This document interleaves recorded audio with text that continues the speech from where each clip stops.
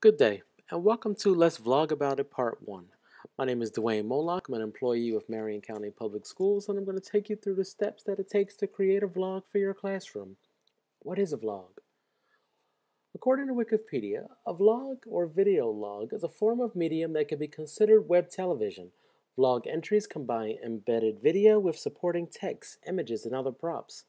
Entries can be recorded in one or many parts. The vlog category is very popular on YouTube. Vlogs take advantage of web syndication to allow for distribution of video over the internet using automatic aggregation and playback on mobile devices and personal computers. Great distribution ideas. I utilize the teacher website, but I highly suggest that you create your own YouTube page, and also you could email your videos to parents that do not have a YouTube page or do not choose to look at your teacher website. When recording your vlog, there are many options. Today we'll explore 3 options. You should use a webcam. To me, most consistent, easiest, just sits right on top of your computer.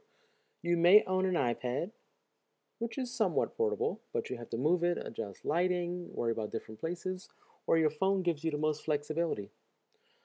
In my weekly vlog, I will produce a vlog each week that's between 1 and 3 minutes. My goal is to record each vlog and upload it within 5 minutes.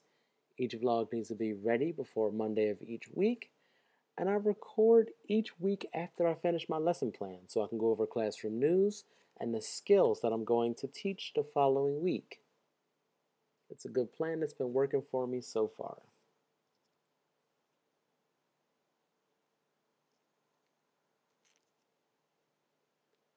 The steps to having a weekly vlog is after lesson planning, I record my vlog. I save the vlog on my desktop.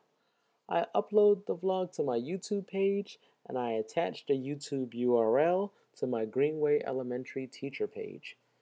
This is a process that I go over further and Let's Vlog About It Part 2. My different images that you see are the different types of webcams that you can see that are available for purchase. A webcam can be cheap as $10 or as much as $500, depending on which one you would choose. I would choose somewhere around $50 personally. Benefits to having a weekly vlog is one, you can communicate with parents. You can speak to all your parents at once about academic skills and classroom school events. Combining a weekly vlog with your own learning channel on YouTube will give you a voice to the academic world. My own YouTube page is my creative outlet as a teacher. It's free cloud storage. You can store as many videos as you want and not worry about clogging up your own personal computer.